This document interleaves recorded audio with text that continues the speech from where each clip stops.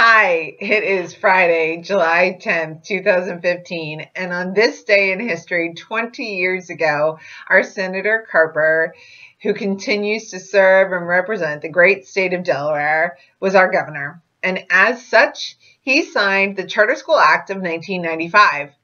20 years later, this past school year, we had 24 charter schools serving 12,521 kids. This coming school year, we will have 27 charter schools serving over 13,000 kids. These are great things, and we've had great accomplishments in our state. But you know what? We need you to tell us about them. We need you to share your story. We need you to help us celebrate.